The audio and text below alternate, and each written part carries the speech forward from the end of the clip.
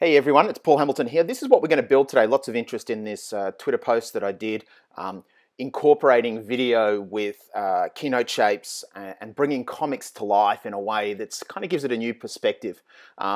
Really cool, really easy to do, and just takes it up a level from the kind of the still images with the kind of overlays. So we're going to talk through this process. So why don't we get started and we'll show you how to do this.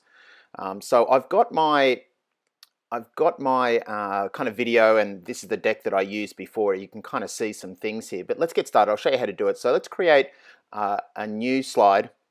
And the first thing we're going to do is actually bring in the video. So we want the video playing on an actual tap. So I'm going to bring that in first, just so I can layer some frames on top of it.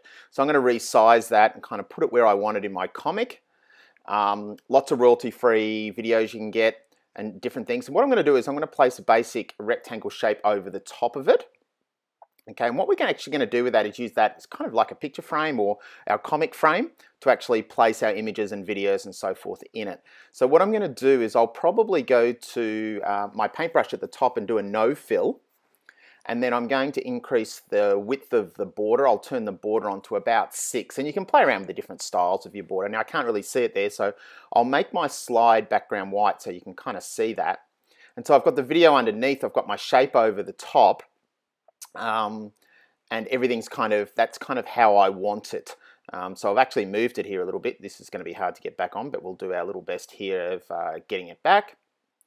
And just kind of striving for accuracy, trying to get that frame the right way. Now what I want to do is build my other frame. So what I'm going to do is just copy paste those different frames.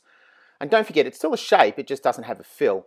And so I might copy that again and actually put another frame down the side. I like these comics that kind of have not just the 2 frames, but kind of a little bit of a different look about them.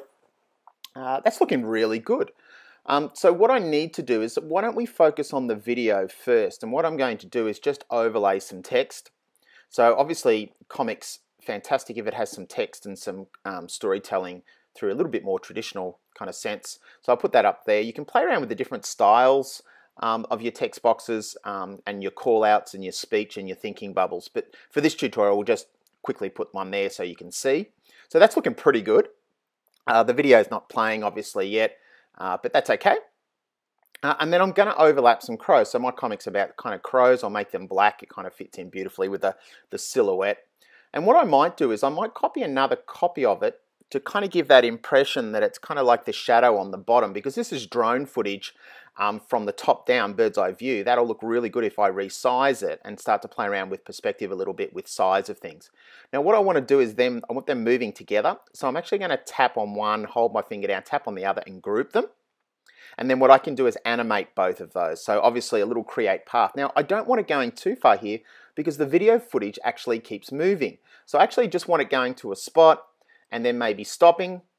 And then what will happen is the background underneath will keep going and it'll give that impression that the birds are flying still. So that's pretty cool. I'll make that transition go for about 5 or 6 seconds and that's looking really, really great. We'll play that later on to see how that looks. Now, the other thing that I wanted to do is kind of fill those other 2 boxes. Now, instead of just bringing an image like I have there and it being all messy, you're best to delete that, tap on the actual rectangle box and do a fill. So if you go up there and a fill with a paintbrush, you can actually fill your shapes. This will allow it to look a little bit smoother and look like they're filling the frames a little bit more.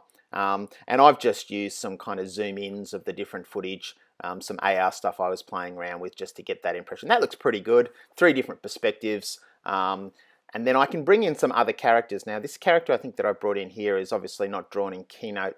It's drawn by a friend. But we can flip that. It's a PNG, it doesn't have a background, so it's going to look great.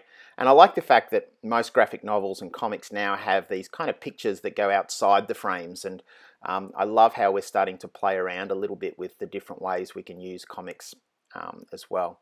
Now I'll bring in that same crow here, and let's just say we wanted our crow to have a speech bubble in there as well. We'll turn our crow to black first, and then we'll insert a little call out. Now when you're inserting your little speech bubbles or talk bubbles, whatever, see the little green dot?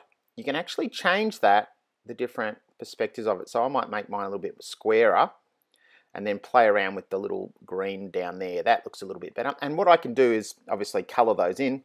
I can type text in there.